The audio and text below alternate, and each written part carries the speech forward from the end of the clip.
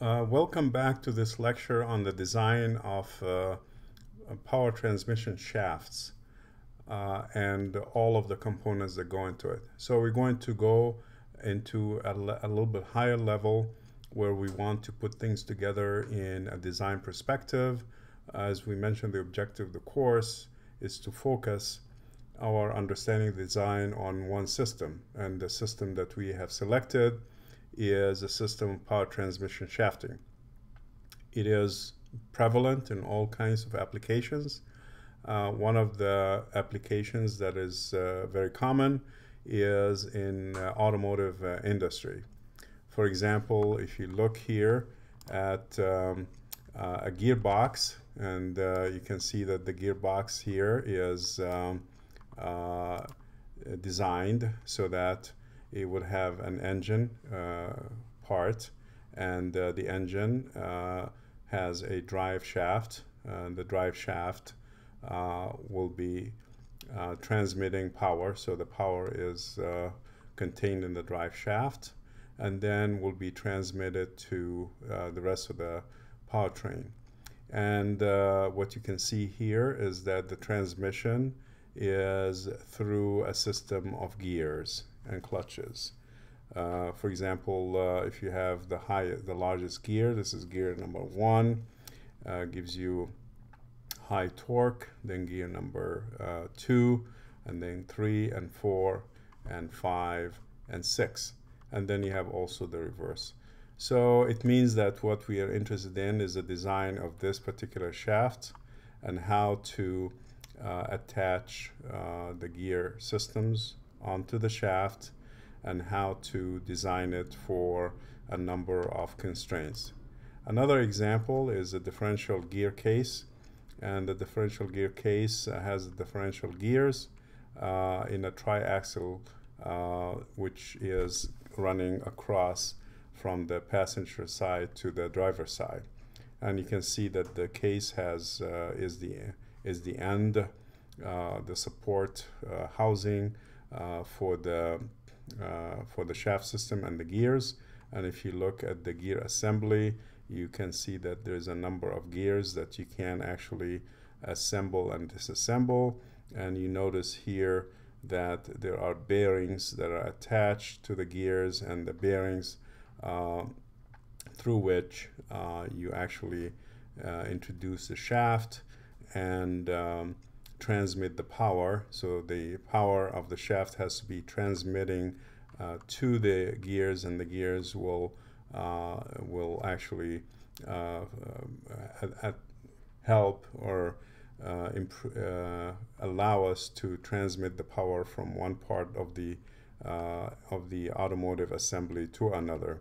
So I left this document for you to basically give you a motivation of the design of this assembly. You can see in this picture that is the transaxle of a car. So this is the reference passenger side case, and this is the reference driver side case, and these are all components that are attached to a shaft. So the shaft will be running through, let's say, from this side to this side, and it goes through bearings, gears, and then differential gears or different kinds of gears for transmission of power, and the same thing for the remainder. Here you can see all of these components that are associated with the transmission of power. So I want you to kind of have a look at this document so that you can appreciate the idea of shaft design. In other words, we are not designing the shaft for by itself just as a very simple object, but the shaft has to be designed to transmit power, and therefore we have to design it with all of the accessories that are attached to it, with all of the precision, with all the requirements that we have. Therefore, if you look here with the chapter, we want to understand what shaft materials are, how do we, if we're given a certain geometry and we know the source and the flow of power, how to lay out the shafts and how to connect them together. And then we want to apply what we've learned in the previous chapters in two areas. One is shaft design for stress, and the other one is for deflection.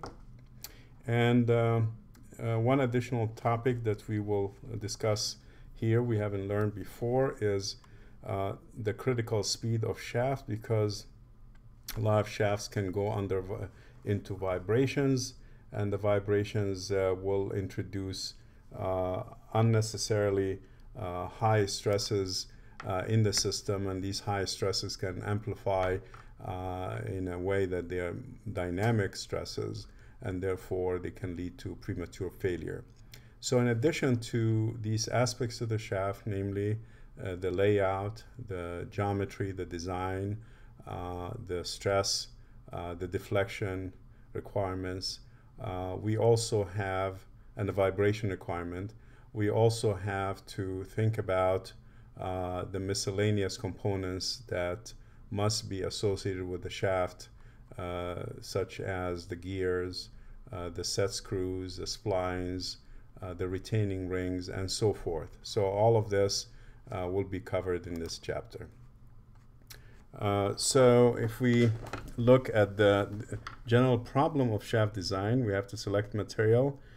We have to make a geometric layout because we are limited by the geometry in terms of sizes.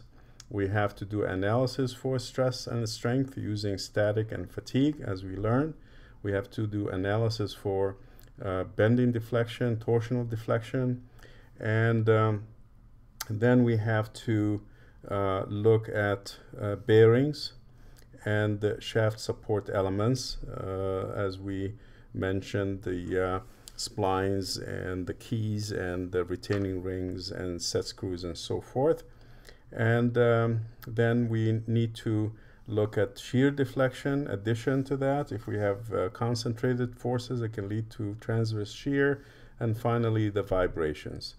So we have, if you kind of count the areas of design, we have materials, we have geometry, we have stress, we have deflection, we have vibrations. So these are the 5 areas of shaft design that we are interested in. The materials, commonly used materials, are low carbon steels or other steels that are cold drawn or hot rolled, such as the 10 series, so 1020, 1050 steels. Usually they take these steels and they do surface hardening, especially if it is used close to a bearing surface, or they can do surface treatment like very precise machining to reduce the level of the disturbances on the surface, for inspection, for small cracks or roughness, so you can reduce the roughness at a decent cost. And generally the CD steel is used for diameters less than 3 inches and hot rolled for larger diameters, and we can produce them, machine them either by forming or casting, and then we do lathe machining and finishing after this stage.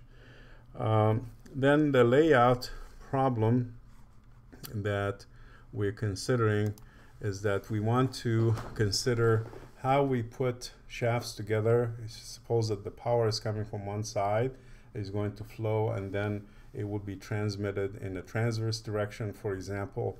Then how do you support shafts and how do you lay them out? So if you look at the requirements for the layout, the axial we have to think about axial layout components. How do you support axial loads, because there will be some axial forces flowing into the shaft? How do you react those?